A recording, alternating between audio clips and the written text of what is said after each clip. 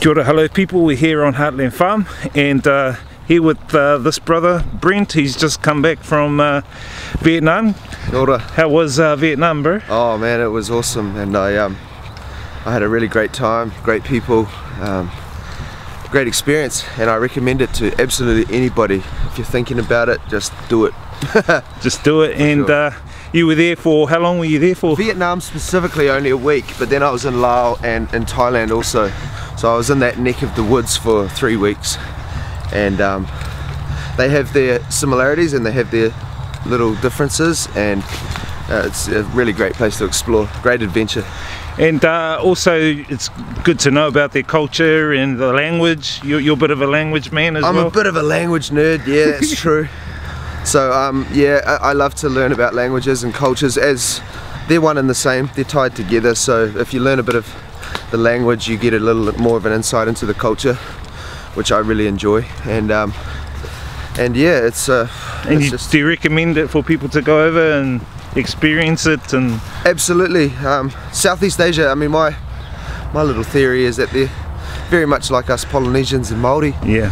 They're Asia, so you get that the colourfulness of Asia and the exotic differences, but you get the similar laid-back, family-oriented attitude with Polynesia. I think so, yeah. One thing I enjoyed over there was the food, man. What can you tell us about the food and your experience from it? The food is great, and not only is it tasty and interesting and different, but you can eat a lot of it and it's not fattening, it's not heavy.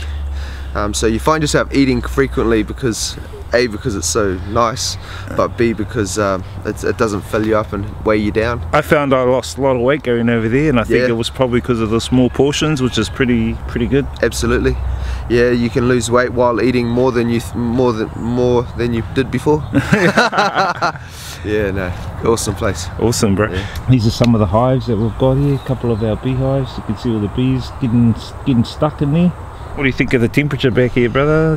I've been fortunate. I've come back to a nice couple of days now, so I was expecting to freeze when I got off the plane. Yeah. But no, I actually missed what sounds like I missed a pretty bad run there. You had a cyclone. Yeah, we had a few cyclones back here. The weather was quite floody. Yeah.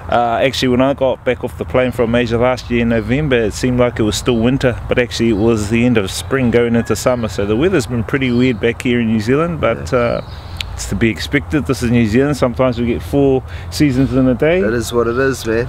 It's part of what makes us here with the weather.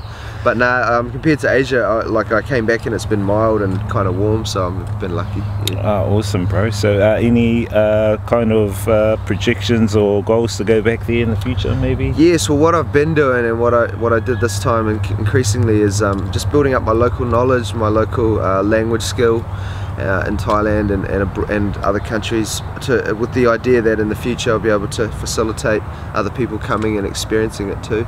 So I'm still in the learning phase, and yeah, you're a bit of a language nerd, and you break down the language, and you even taught me a couple of things last night, which was pretty interesting, even with Thai language. And yeah, well, it's what I was saying to the bro too is, and I strongly believe it, is if you have a second language, whatever it may be, it sort of gives you insights in how to learn a new language, or a third or a fourth, and that's why you get these people who are amazing. They're called polyglots, and they're people who speak, 10 or 20 languages, yeah. And on the surface it'll just seem like they're just freaks who can just learn better than anyone else, but the truth is, each time you learn something new of a new language, it increases your capacity to learn more. So they get exponentially easier. It's kind of like you find a formula for learning.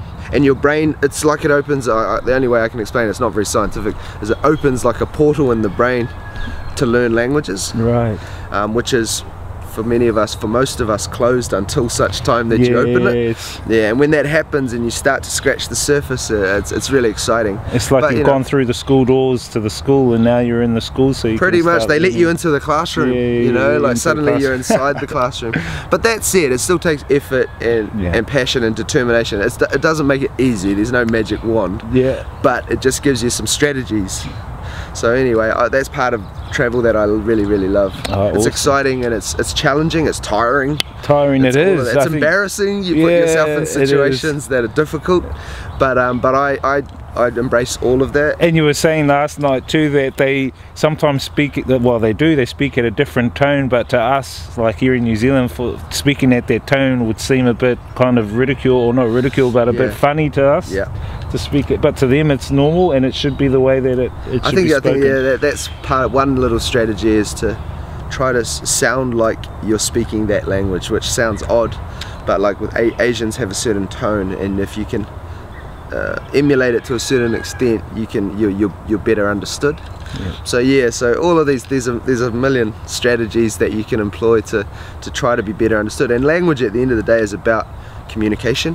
Yeah. So if it's effective and it works, even if it feels a bit silly or funny or weird, you're doing it. Yeah. It's working. It's working. Yeah. So that's exciting. When you mix that with all of the different things you're seeing and experiencing and learning, and the people you're meeting, now you learn all those differences and you experience them, but you also equally, if not more, experience how people are the same. Yeah. And I've enjoyed worldwide, that too. globally. You know, we're human beings, and once you get over your differences, you start realizing we have so much in common, and that's heartwarming as well, because you actually realize we make too much of our differences. Yeah, I think so. We make a lot of them. We make a lot of it like it's a really big deal. Yeah. When in fact, they're interesting, they're exciting, and they're fun to learn about, but ultimately they're not as big as the similarities. Yeah, exactly. Yeah. So and anyway, we share the same planet, really, you know, the same sun, so yep.